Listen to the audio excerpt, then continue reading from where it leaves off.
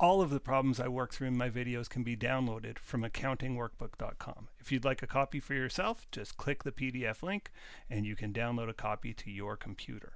Also found on the website are links to all of my accounting videos, not just the ones here on YouTube that are publicly listed. They're also members only videos. About 40% of my videos are free and open. The other 60% are for members. If you click one of the members links, it'll take you to a page that looks like this, says members only content. If you'd like access to that content, just hit the join button. Okay, let's jump into the problem. Let's take a look at problem 8.2a. This problem has us preparing a production budget. And the thing I worry about when I do these, because I do a bunch of small budgets, I don't want you to lose sight of the big picture. All of these budgets kind of work together. They call it a master budget, this comprehensive master budget you'll see written in a lot of accounting textbooks. And the idea here is, okay, if I know how many units I'm going to sell, I can say a lot about cash collections, as we did in a previous problem. Well, also, if I know I got to make 1,000 cookies, say that's my units, I got to make 1,000 cookies, or I'm going to sell 1,000 cookies, I got to make 1,000 cookies. In fact, I probably have to make more than that in case I run out of stock, or to be ready for the next quarter or the next month, I want to have some inventories left over. So that's what this video is all about is, okay, I know how many I'm going to sell. How many do I want to make if I'm planning to sell that many? Well, future budgets, this fits right in the middle of our budgets. Future budgets will say, okay, I'm going to make 1,100 cookies this month. How many eggs do I need to buy? How much sugar do I need to buy? How many employees do I need to have to help make that many cookies? Or what are my other costs? The operating costs of running a kitchen that's that busy. We can use this number that we're going to produce in this video. We can use these production numbers to drive so many other budgets. So it's a very useful thing. And the thing we could get is tunnel vision, right? We could say, okay, I'm just doing a production budget now. So I just wanted to say that at the outset to give you an idea that this fits into a greater context of budgeting.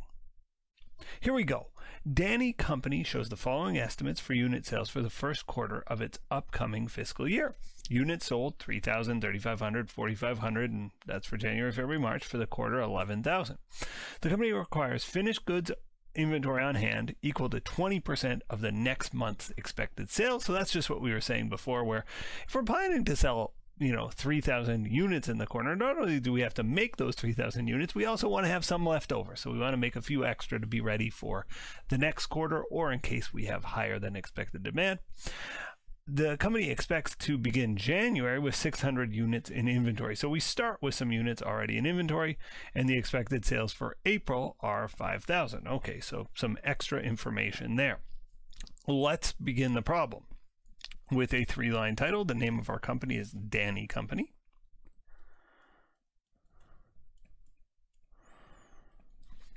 We are preparing a production budget.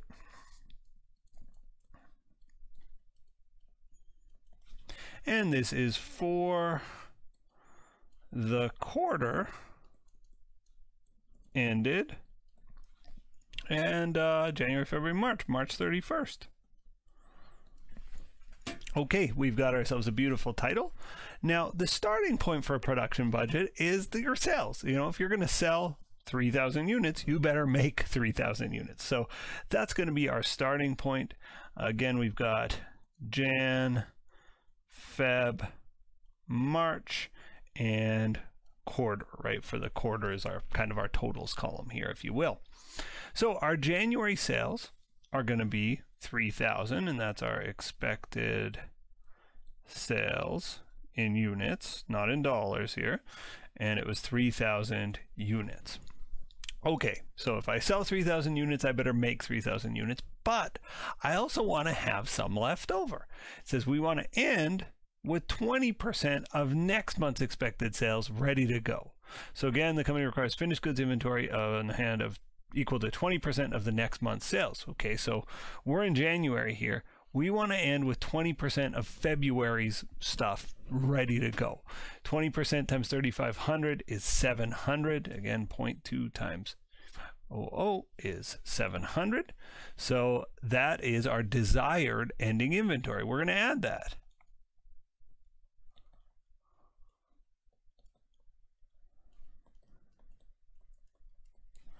So in this case, our desired ending inventory, we want to be left with 700. So again, I want to sell 3,000 units. I've got to make 3,000 units. I also want to have 700 left over. So I need 3,700 units. That's my total production needs.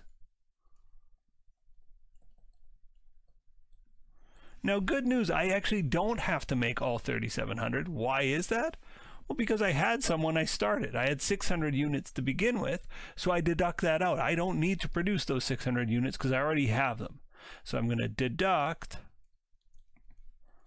my beginning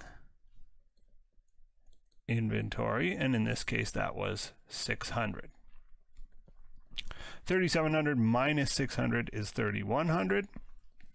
That is my required production. And since we're doing a production budget, that's the number we're looking for. No dollar signs here. These are all in units. Let's do February. February, our expected sales was 3,500.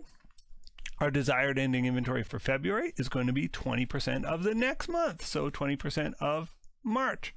That's 900. 4,500 times 0.2 is 900. Okay, so again, I'm expecting I'm going to sell 3,500 units. It means I got to make 3,500 units, plus I want to have 900 left over. It means in total, I need to come across 4,400 units in the month of February. But I start with some inventory. What's my beginning inventory for February? It's the same as my ending inventory for January, right? The end of January, midnight on January 31st is the same thing as 12:01 a.m. on February 1st. So 700 units is what I expect to have on hand at the start of February. It means I don't have to make those 700 units. So that's 3,700 units to be produced. For March, it's 4,500 units. My desired ending inventory for March, oh no, I don't see anything about that. But I was wondering why they had this sentence at the bottom. The expected unit sales for April are 5,000. Okay, well, then at the end of March, I want to have 20% of April. 20% of 5,000 is 1,000. 4,500 plus 1,000 is 5,500. Our beginning inventory was 900. I don't need to make those. 5,500 minus 900 is 4,600 units. So we've done a wonderful job so far. Our total expected sales for the quarter, 3,000 plus 3,500 plus 4,500, it's 11,000. Here's where things get tricky, and students mess this up all the time. They take the ending inventory and they total this. They go 7 plus 9 plus 1,000, that's 2,600. No, no, no. Our desired ending inventory for the quarter, we got to say, well, what's the date of the end of the quarter? And the answer is it's March 31st.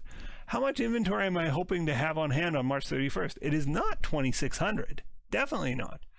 The ending inventory for the quarter should be the same as the end of March, because the end of March is March 31st. Well, the end of the quarter is also March 31st. So this is a commonly screwed up thing on tests. 11,000 plus 1,000 is 12,000.